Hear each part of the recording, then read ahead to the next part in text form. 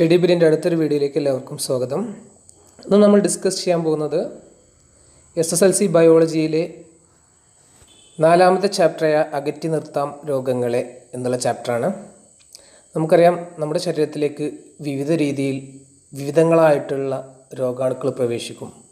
ആ രോഗാണുക്കളെയൊക്കെ തടഞ്ഞു നിർത്താൻ നമുക്ക് ഒരു പരിധിവരെ കഴിയാറുണ്ട്. ഒന്നാമതായിട്ട് ശരീരം തന്നെ രോഗാണുവിനെ പ്രതിരോധിക്കുന്നു, അങ്ങനെ രോഗം വരുന്നത് തടയുന്നു.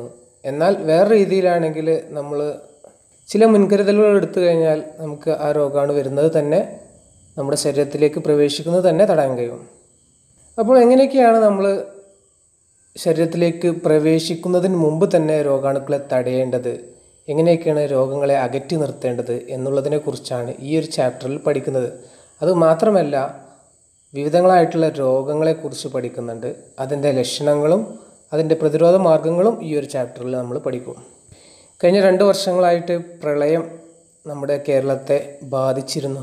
ആ സമയത്തൊക്കെ ഒരുപാട് രോഗങ്ങളും നമ്മുടെ നാട്ടുകാരെയും ജനങ്ങളെയും ബാധിച്ചിരുന്നു. അതിൽപ്പെട്ട പ്രധാന രോഗങ്ങളാണ് എലിപ്പനി. അതേപോലെ അതിന് തൊട്ട് മുമ്പ് സംഭവിച്ച ഒരു മാറാ രോഗമാണ് നിപ്പ വൈറസ്. അതേപോലെ നമ്മൾ പലപ്പോഴായി കേൾക്കുന്ന വേറൊരു വാക്കാണ് ഡിഫ്തീരിയ. അതേപോലെ വേറൊരു രോഗമാണ് എയ്ഡ്സ്. ഇതിനെക്കുറിച്ചൊക്കെ നമുക്ക് അറിയാൻ താല്പര്യമില്ലേ? ഇതെങ്ങനെയാണ് നമ്മുടെ ശരീരത്തിലേക്ക് പ്രവേശിക്കുന്നത്, എന്തൊക്കെ ലക്ഷണങ്ങളാണ് നമ്മുടെ ശരീരത്തിൽ ഉണ്ടാക്കുന്നത്, ഇവയെ പ്രതിരോധിക്കാനുള്ള മാർഗങ്ങൾ എന്തെല്ലാം എന്നൊക്കെയാണ് ഈ ചാപ്റ്ററിലൂടെ നമ്മൾ നോക്കുന്നത്. ഇത്തരം രോഗങ്ങളെ ബാധിക്കുന്ന അല്ലെങ്കിൽ ഇത്തരം രോഗങ്ങൾ ഉണ്ടാക്കുന്ന സൂക്ഷ്മാണുക്കളുണ്ട്. അവയുടെ പേരുകളാണ് നമ്മൾ ആദ്യം നോക്കുന്നത്. ഒന്നാമതായിട്ട് ബാക്ടീരിയ, രണ്ടാമതായിട്ട് വൈറസ്, മൂന്നാമത് ഫംഗസ്, അങ്ങനെ തുടങ്ങി പാരസൈറ്റുകളായിട്ടുള്ള രോഗാണുക്കളുണ്ട്. അങ്ങനെ ഒരുപാട് വിവിധങ്ങളായിട്ടുള്ള രോഗാണുക്കളാണ് ഈ ഒരു ഭൂമിയിൽ മനുഷ്യനെ രോഗം ബാധിപ്പിക്കുന്നത്, മനുഷ്യനെ രോഗിയാക്കി മാറ്റുന്നത്. എങ്ങനെയൊക്കെയാണ് ഈ രോഗം വരുന്നത് തടയാൻ കഴിയുക, അല്ലെങ്കിൽ എങ്ങനെയൊക്കെയാണ് ഈ രോഗം വരുന്നതെന്ന് നോക്കാം. മനുഷ്യനും ജന്തുക്കളെയും ഈ രോഗാണുക്കൾ ബാധിക്കാറുണ്ട്. അതേപോലെ തന്നെ ഒരാളിൽ നിന്നും മറ്റൊരാളിലേക്ക് ഇത് പകരാറുണ്ട്. ഒരു ജീവിയിൽ നിന്ന് തന്നെ മറ്റൊരു ജീവിയിലേക്ക് പകരും, ഒരു ജീവിയിൽ നിന്നും മനുഷ്യനിലേക്കും ഈ രോഗം പകരും.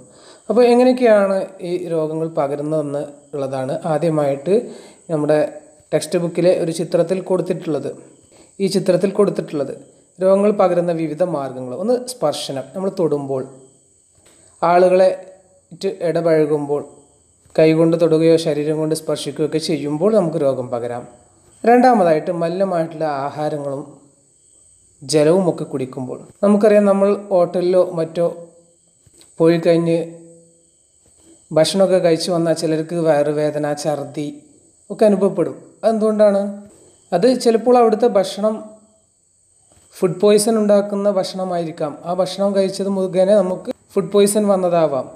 അതുകൊണ്ടായിരിക്കാം ചിലപ്പോൾ നമുക്ക് ആ വയറുവേദനയും വയറിന് അസ്വസ്ഥതയൊക്കെ വരാൻ സാധ്യതയുള്ളത്. അതുപോലെ തന്നെ ഈ ചില പ്രദേശങ്ങളിലൊക്കെ പോയി വന്നു കഴിഞ്ഞാൽ ആളുകൾക്ക് മഞ്ഞപ്പിത്തം ഉണ്ടാവാറുണ്ട്. അത് മലിനമായിട്ടുള്ള വെള്ളത്തിലൂടെയും ആഹാരത്തിലൂടെയൊക്കെ പകരുന്നൊരു രോഗമാണ് മഞ്ഞപ്പിത്തം. അപ്പോൾ ഒന്നാമത് സ്പർശനം മുഖേന രോഗം പകരും. രണ്ടാമതായിട്ട് മലിനമായിട്ടുള്ള ആഹാരം ഭക്ഷണമൊക്കെ കഴിക്കുമ്പോഴും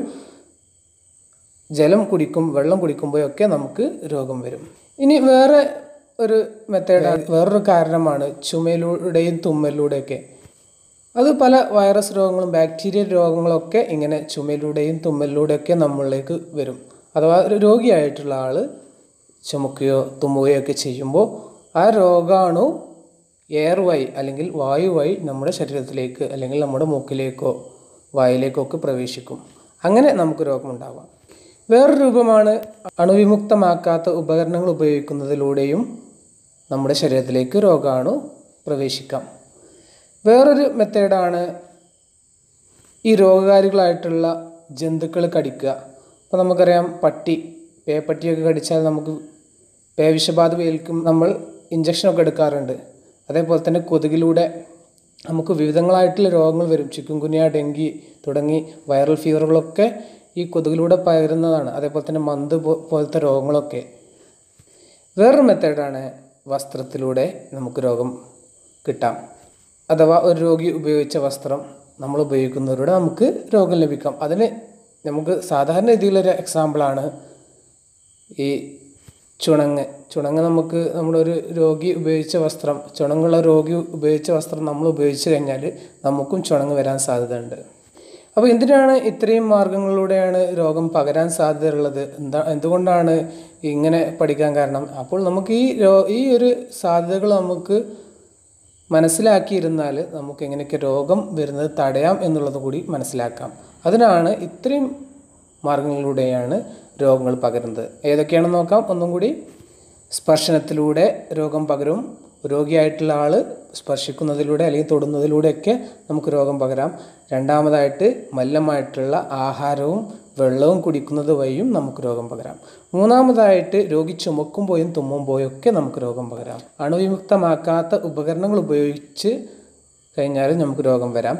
അതേപോലെ തന്നെ ഈ രോഗാണുക്കളെ വഹിക്കുന്ന പട്ടിയോ പൂച്ചയോ കൊതുകോ അങ്ങനത്തെ പല ജീവികളുണ്ട്. ആ ജീവികളിലൂടെയും നമുക്ക് രോഗം പകരാം. അടുത്തതാണ് അവസാനമായിട്ട് വസ്ത്രത്തിലൂടെയും നമുക്ക് രോഗി ഉപയോഗിച്ച വസ്ത്രത്തിലൂടെയും നമുക്ക് രോഗം പകരാം. ഇനി കുറച്ച് ബാക്ടീരിയൽ രോഗങ്ങളെയാണ് ആദ്യം പഠിക്കുന്നത്. അതിൽ പ്രധാനപ്പെട്ട ഒരു രോഗമാണ് എലിപ്പനി. എലിപ്പനി ഒരു ബാക്ടീരിയ ഉണ്ടാക്കുന്ന ഒരു രോഗമാണ് എലിപ്പനി. അങ്ങനെ എലിപ്പനിയുടെ ബാക്ടീരിയ ആയിട്ടുള്ള ലെപ്റ്റോസ്പൈറസ് നമ്മുടെ ശരീരത്തിലേക്ക് പ്രവേശിക്കുന്നു. ആ ശരീരത്തിൽ അത് പ്രവേശിച്ചു കഴിഞ്ഞാൽ അത് പെറ്റുപെരുകുന്നു. പ്രത്യേകിച്ച് അവ പെരുകുന്നത് ദ്വിവിഭജനം എന്നുള്ളൊരു മെത്തേഡ് വഴിയാണ്. അങ്ങനെ അവ പെറ്റുപെരുകി കഴിഞ്ഞാൽ അവ ഒരു പ്രത്യേകതരം ടോക്സിനുകളാണ് നമ്മുടെ ശരീരത്തിലേക്ക് പുറപ്പെടുവിക്കുന്നത്. ആ ടോക്സിനുകൾ അല്ലെങ്കിൽ വിഷവസ്തുക്കളാണ് നമുക്ക് രോഗമുണ്ടാക്കുന്നത്. അങ്ങനെയാണ് നമ്മൾ രോഗിയായിട്ട് മാറുന്നത്. അപ്പോൾ എലിപ്പനി ഒരു ബാക്ടീരിയൽ രോഗമാണ്. അത് പരത്തുന്ന ബാക്ടീരിയയുടെ പേര് ലെപ്റ്റോസ്പൈറസ് എന്നാണ്. ആ ലെപ്റ്റോസ്പൈറസ് നമ്മുടെ ശരീരത്തിലേക്ക് പ്രവേശിച്ചു കഴിഞ്ഞാൽ നമുക്ക് എന്തുണ്ടാകും?